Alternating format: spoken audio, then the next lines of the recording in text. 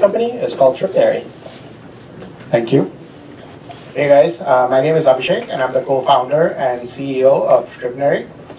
Just a quick question for you guys. How many of you are planning travel right now? In the near future. How many of you have a budget in mind when you travel? Yeah. So I'm like that too. You guys are not alone. But typically when I travel, I'm looking for a specific budget. I have, I want to spend $300 to go somewhere on a Memorial Day, for example. So what happens today, if you look at any of the online travel agencies, Expedia, Kayak, Orbitz, all of these websites, apps, basically provide you a travel search experience that's pretty antiquated. Travel is one of the first commerce industries to have gone online. But the travel search experience today is exactly like it was back in 1995. So things haven't changed much. And that's where Tripnary comes in. We actually help you find great places to fly based on how much you want to spend. So let me quickly switch over to the demo. I think it's going to be pretty small, but let me see if I can figure out a way to get this to work better. And Abhishek, there's also a holder for your microphone if you'd like. Oh, here? If you like it. Yeah, sure. Oh, okay. I hope you guys can see this. Sorry if you can't, but so basically what we do is we curate places based on travel passions and interests. So up top is places to go in 2016. This is from New York Times. Unwind in Sunny Bliss. So this is a collection of beaches that we curated.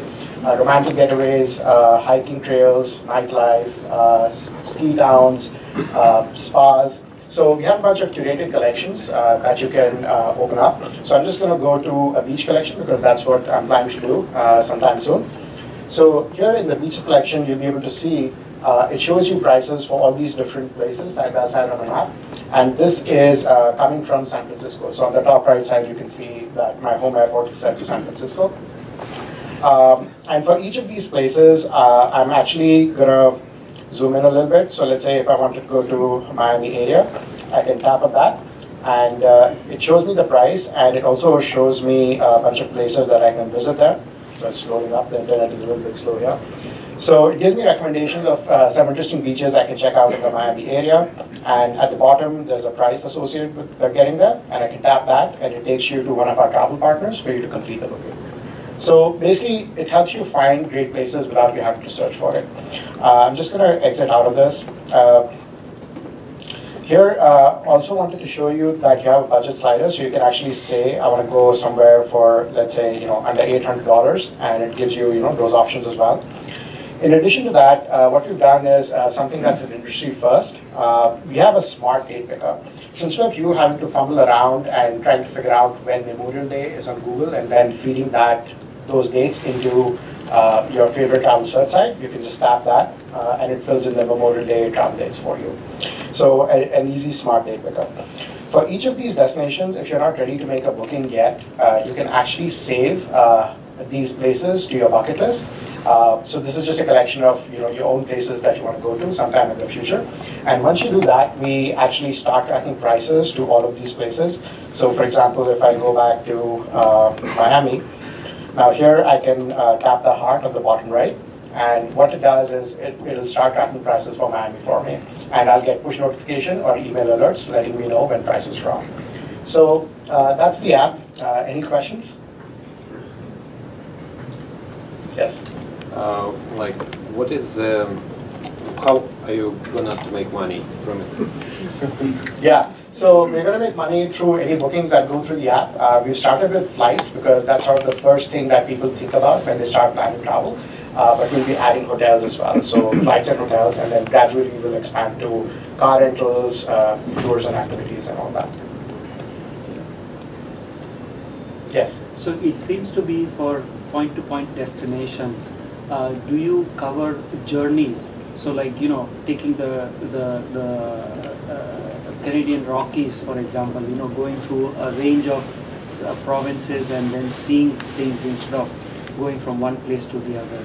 We don't do that right now. These are all return round-trip tickets from one destination to the other, but that's a feature that we get requested all the time as well. Yes? can you compete on air or kayak or booking or something like that, that travel, online travel agency, as for price competitiveness?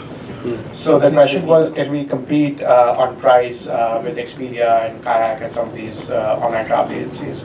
So the prices that we show are comparable to anything else that you would see on any of these other apps as well.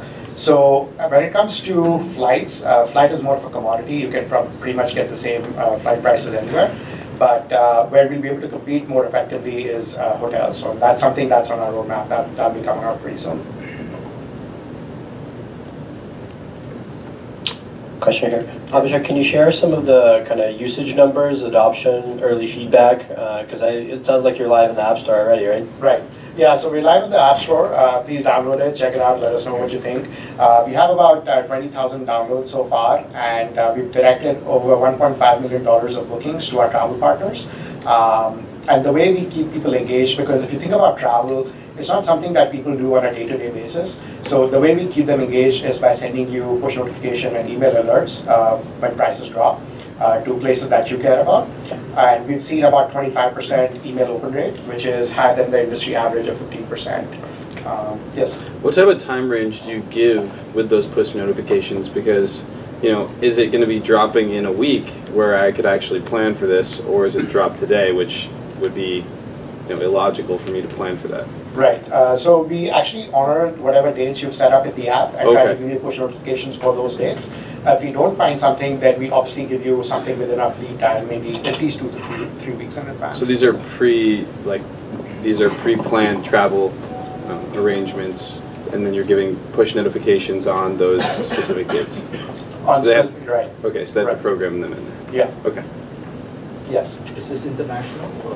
Yes, it can be used globally. So you can set your home airport and currency to whatever. I have it set to San Francisco right now, but I can set my home airport to whatever the city I want, currency to whatever else I want, and then you can use it anywhere. Any other last questions? All right. Thank you, Abhishek. Thank you, very much, Tripnary. guys.